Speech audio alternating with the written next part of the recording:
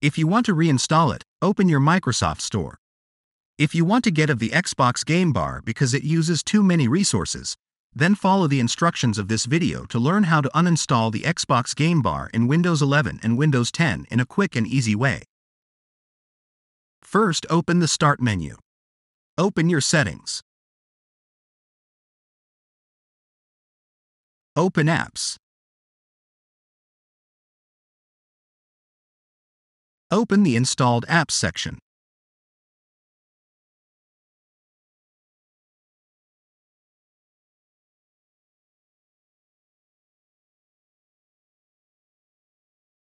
Locate the Xbox app.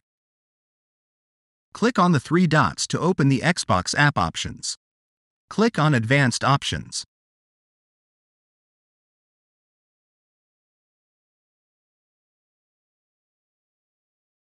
If Xbox app is still not working, you could try to reinstall it.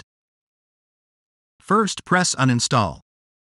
The Xbox app and its related data will be uninstalled. Press Uninstall again.